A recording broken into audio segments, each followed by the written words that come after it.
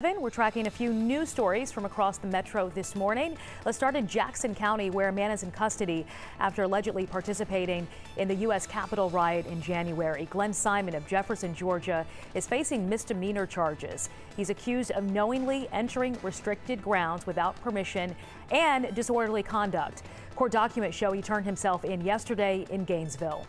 Also new this morning, longtime Atlanta City Councilwoman Carla Smith says she will not run for another term.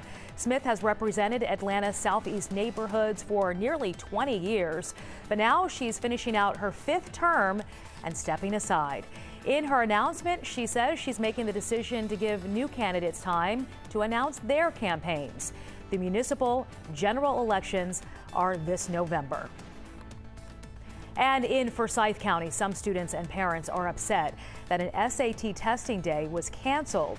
It was supposed to take place on Saturday, but the principal of West Forsyth High School says the campus was double booked with a state track meet scheduled for the same day.